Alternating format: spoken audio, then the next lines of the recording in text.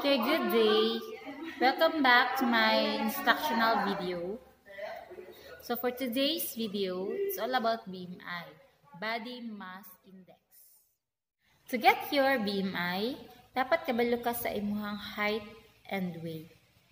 So kuhaon nimo imuhang height, kuhaon po imuhang weight.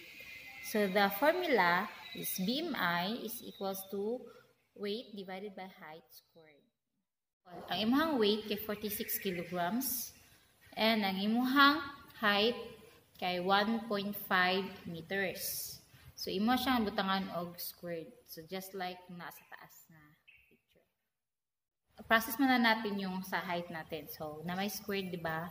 So ang imong buhaton is yung height mo na 1.5 meters times mo siya in 1.5 meters. So dili pwede 1.5 times 2. Dapat 1.5 times 1.5 is equals to 2.25.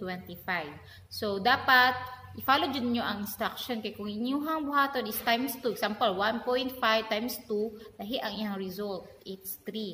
So mali na siya. So ang buhaton, 1.5 times 1.5, that is 2.25. So that is your height.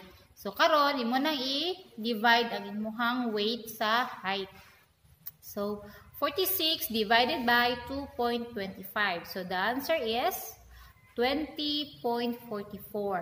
So sa classification, normal na siya nga result.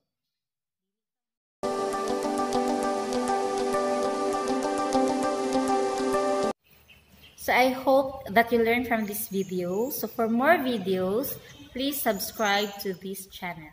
Thank you.